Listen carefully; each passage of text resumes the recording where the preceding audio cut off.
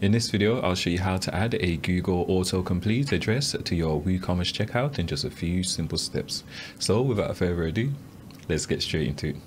Okay, so here we are on our demo site, and then we'll navigate down to this street address section. When we enter in our address, we should be able to see the Google Autocomplete, okay? Okay, so we can see our address here. We can go ahead and delete this, and I'm going to search for... Okay, so this is filling out fine for my situation. So we've got the street address, we've got the town, postcode, county, and region, okay? So we can just go ahead and check out as normal.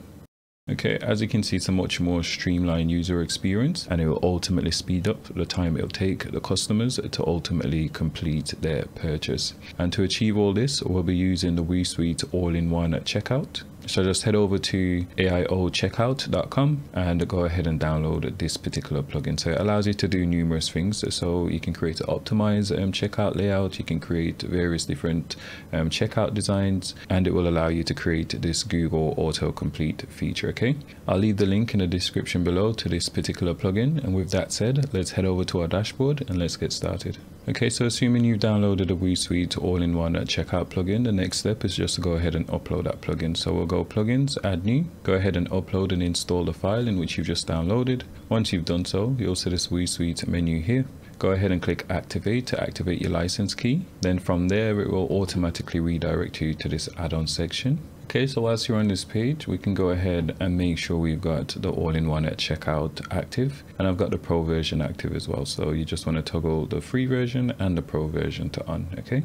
Okay, so now the next step is just to go ahead and navigate over to AIO checkout for all-in-one checkout, and then we'll go ahead and configure our Google address autocomplete feature, okay? So we'll click on settings, and then when we scroll down here, we just need to add our Google Map API key and just enable the autocomplete feature on the checkout, okay? So to get this API key, so I'll leave the article version of this video in the description below. So it'll show you all the steps and all the links that we've mentioned in this video. So you can go ahead and follow that version if you prefer. Okay, so we'll head over to Google Cloud Services, and then we'll go ahead and get our API key, okay? Okay, so again, as I said, this particular link will be in the article that I'll reference in the description below. Okay, so from here, we just need to go ahead and create a new project, okay? So we'll just click add new project here.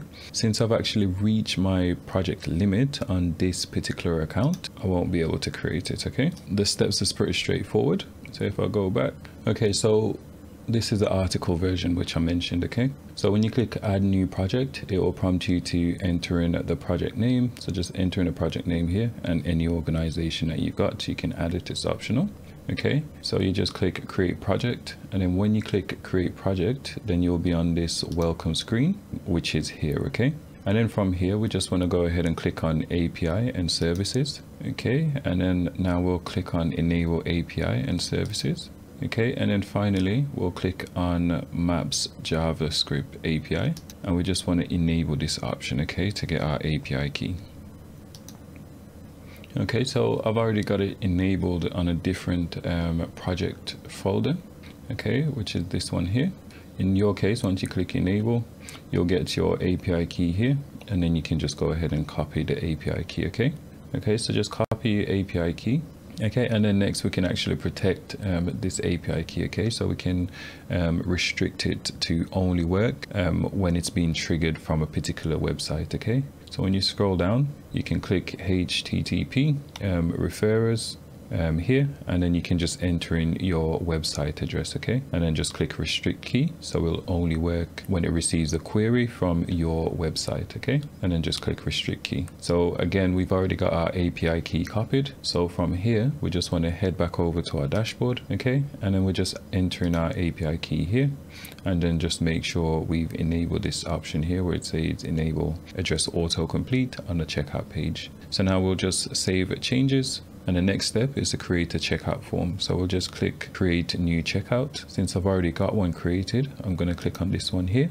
Okay, so just a quick overview of what's going on here. So by default, we've got our default checkout sections such as the billing details, shipping details, order summary, and so on. If you wanted to add new fields, just click on this settings icon here, and then you can drag and drop different fields onto the canvas. You can drag and drop to rearrange it as well. Again, I'll leave a link in the description below to a playlist on how to actually use this particular plugin. I'll also display a notification on screen to the playlist for this particular plugin. So assuming you want to keep all the default WooCommerce fields, you just leave everything as it is. Then we'll scroll over to where it says design.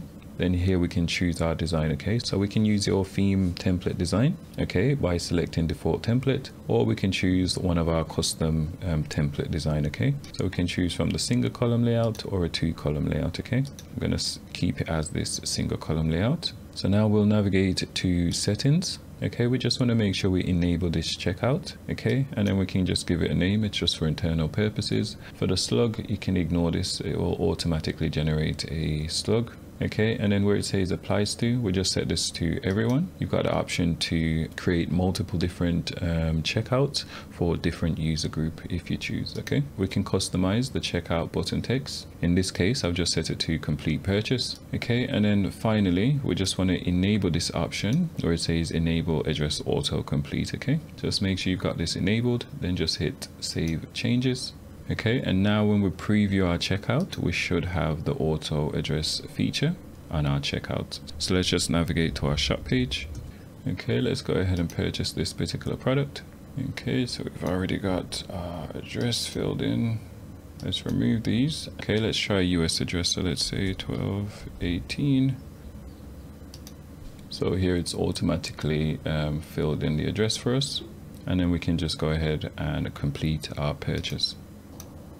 And that's a quick and easy way to add a autocomplete address to your WooCommerce checkout in just a few simple steps. As always, if you enjoyed this video, please like and subscribe for more videos like this. And if you've got any questions, leave in the comment box below or reach out to support and we'll get back to you as soon as possible.